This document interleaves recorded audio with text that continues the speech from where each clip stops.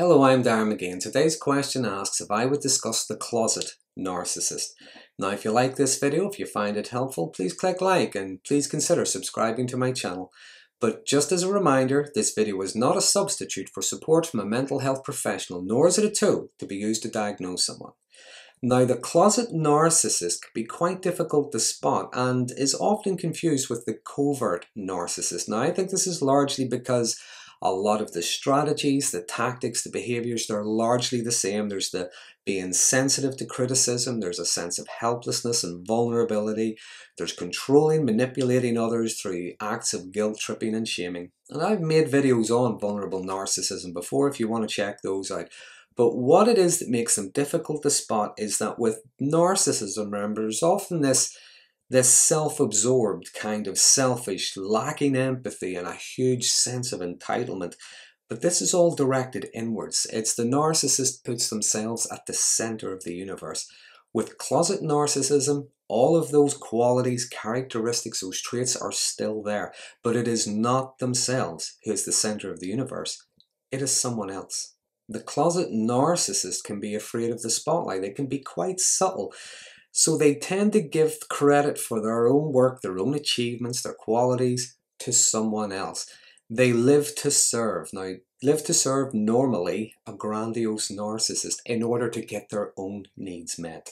They bask in someone else's high regard and high esteem. The one they worship is maybe a partner, though more often than not, commonly it's a parent now.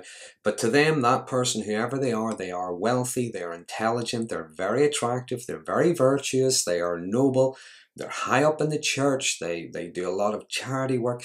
They feel good whenever the one they worship looks good, whenever they're esteemed highly. So everything they do is to make the person they worship look good. So with narcissism, you often hear things like how great I am, how I was able to do this, how I accomplished that, I'm so brilliant at this. With closet narcissism, it sounds different. It's, aren't they great? Isn't that wonderful? Isn't what they did absolutely fantastic? They are their narcissist's apologist. They're the flying monkey, the best agent they have, they're the mascot, they're the supporter, they're the cheerleader. There is a pervasive preoccupation with their idol's image, their status, their well-being, and their reputation. They get their validation through association, through being involved with that person. Their self-esteem is met by living vicariously through someone else. Everything they do, every act of charity, everything they accomplish, every act of kindness is for the benefit and for the enhancement of that person they worship.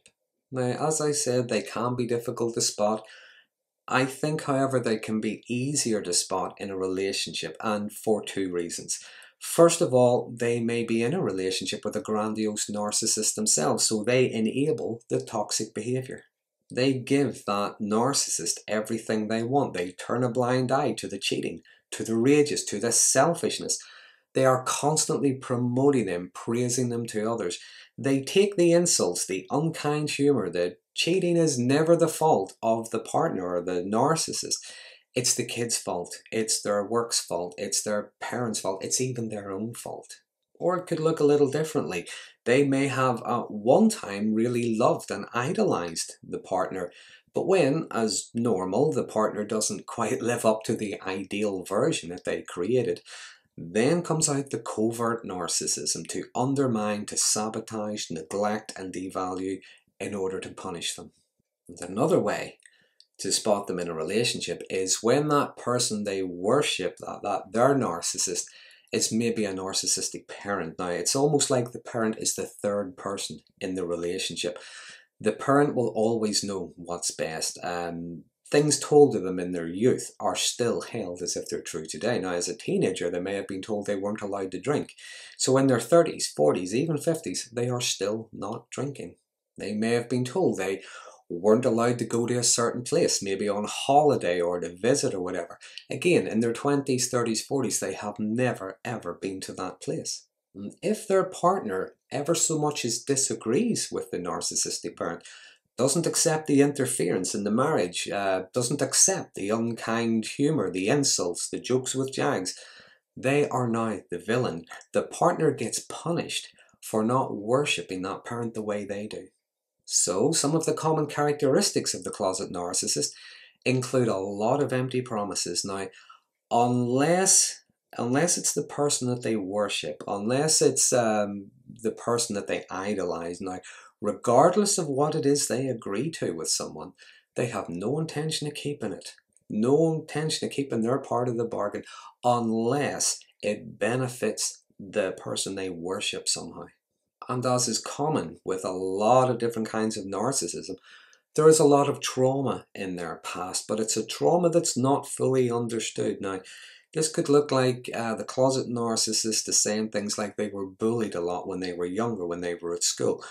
What they don't acknowledge, what they don't see, is that the bullying didn't stop when they got home. Sometimes they were actually safer in school than they were at home. Because regardless of how badly they were treated or are being treated by that grandiose narcissist, the closet narcissist cannot hold in their head, even for a moment, the thought of that person never doing, saying anything that was inappropriate or bad or harmful. Another common characteristic would be they lack assertiveness, just like the covert narcissist, their counterpart. They lack assertiveness, so what they will often do is they tend to gossip to others when someone upsets them, lets them down somehow, rather than just challenge them or confront them.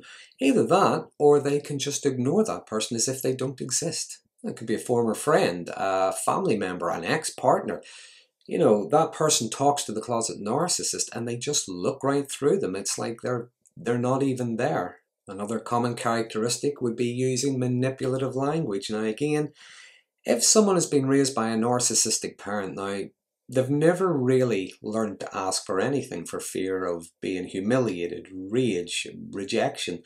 So it's really difficult for them to ask for anything in adulthood. A partner might hear things like, "Would you like to make me some coffee?" Or, "Are you making dinner?" No, they're not going to say things like, "Are you making coffee? Any chance I could get a cup?" Or, "Do me a favor, could you make the dinner tonight? I'm a bit tired." Their esteem is so fragile, so shaky, they can't just ask for it. There is a fear of being told no. There is a fear the other person doesn't care about them. There's a fear of being ridiculed somehow. Because they have never learned to fully understand or acknowledge their own needs, they struggle to articulate them honestly and openly. And like the covert narcissist, will try to manipulate and shame others into feeling obligated to help them. So what is it makes a closet narcissist? Well, I don't think there's any one answer, but I will give you some personal experience, I suppose. Again, you think of someone being raised in a narcissistic home, okay?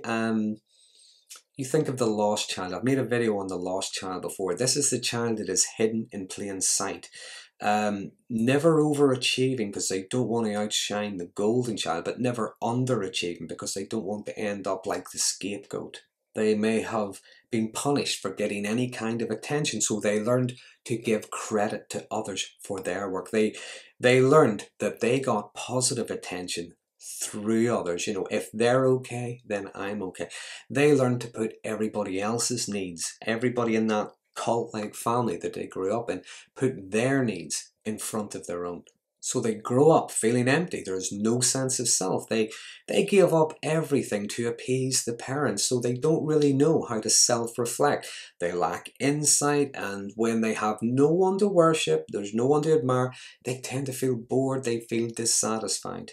And when their partner, as I said earlier, when their partner does not see their idol, their parent, whatever, the way they do, quite commonly that's where we see the covert narcissist dynamics kicking into place in that relationship with the partner, the kids, everybody else. So that's a brief outline of the closet narcissist. Now, it's remember, the narcissist who lives to serve and promote another narcissist. If you have any thoughts, experiences you'd like to share, by all means, please use the comment box below. There have been some interesting discussions and observations starting around these videos. If you like this video, if you find it helpful, please consider subscribing to my channel for future updates on mental health related topics. And until next time, thanks for watching.